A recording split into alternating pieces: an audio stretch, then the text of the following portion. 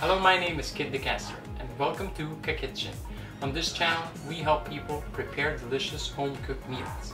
And for today's Ka-Kitchen, we are gonna make this yummy, flavorful, and easy to prepare dish, Lomo Salpicao. We have already prepped the ingredients and there's only one thing left to do. It's time to cook, so let's do it. Let's cook, let's go Ka-Kitchen.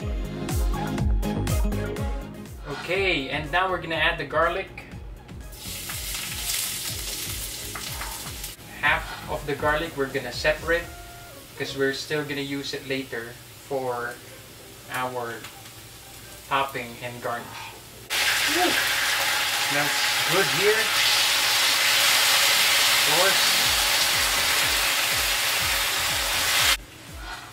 You can see it's like light brown. Later it's gonna darken once we add the sauces. You know what lomo is? In Spanish it's tenderloin. Salpicao. In the house. Salpicao in the house. For like 3 more minutes. The oyster sauce, 2 tablespoons oyster sauce. And then this one is the Worcestershire sauce.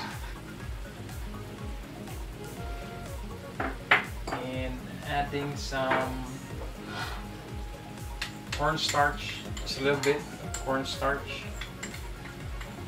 Make it thick. It's water. Then I'm gonna add some chili flakes. Just it's not a lot, just to add some kick.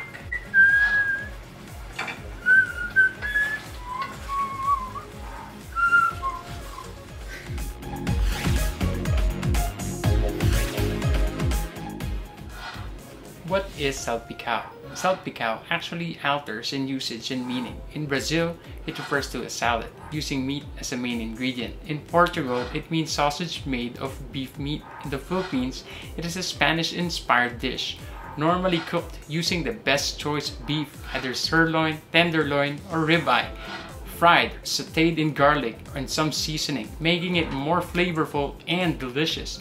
But for this dish, we're using pork tenderloin, which also can be used for our recipe. Salpicao is best eaten with regular rice or garlic fried rice, with some veggies on the side. When cooking this dish, there's no exact or specific ingredients. You can be creative. You can add extenders such as mushrooms or some spices based on your taste. So, let's go Salpicao!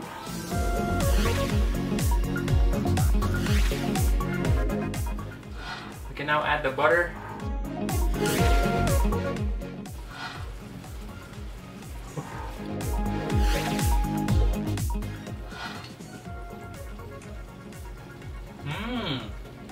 It's good.